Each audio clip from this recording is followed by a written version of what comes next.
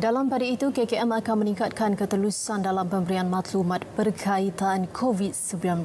Bermula minggu depan, lebih banyak data terperinci akan disiar secara terbuka berbanding yang dibekalkan KKM ketika ini.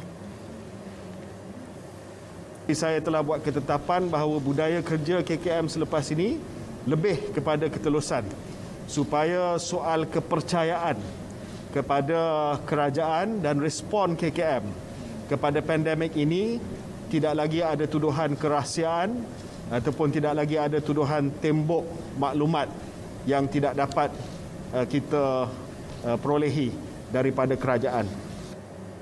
Sementara itu, harga siling kilo jangkiti COVID-19 akan diumumkan Kementerian Perdagangan Dalam Negeri dan hal ehwal pengguna tidak lama lagi.